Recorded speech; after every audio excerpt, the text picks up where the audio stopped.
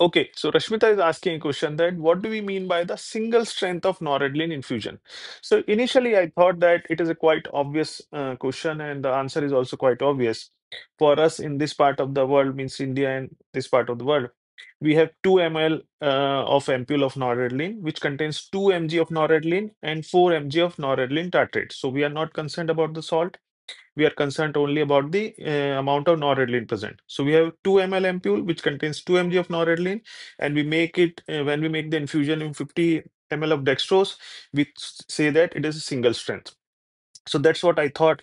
If we take 2 ampule means 4 mg, 2 ml, 2 ml, so 4 mg of noradrenaline in 50 ml of dextrose, we thought it is a double strength. So that's what again I thought that it is a double strength. So, but before answering this question, I thought I should research a little bit more about it because we need to give the authentic answer.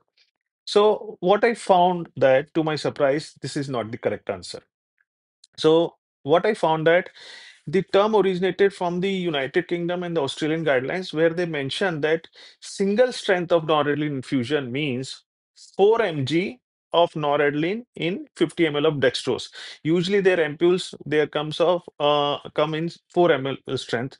So they say that 4 mg in 50 ml dextrose is single strength.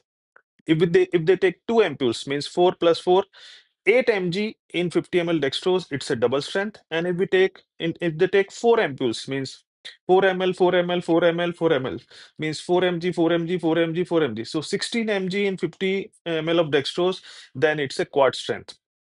So if we convert into the Indian scenario, if we are mixing 2 ampules, means 2 ml, 2 ml means 4 mg in 50 ml dextrose, then it is single strength. Then we are mixing 4 ampules in 50 ml dextrose, it is a double strength. And if we are mixing 8 ampules in 50 ml dextrose, then it's a quad strength. So technically, single strength infusion, as per the guidelines, means 4 mg in 50 ml dextrose. So which in our part of the curve will happen to be 2 ampules in 50 ml dextrose, means 2 plus 2, 2 mg plus 2 mg, 4 mg in 50 ml of dextrose. It will cause a single strength infusion.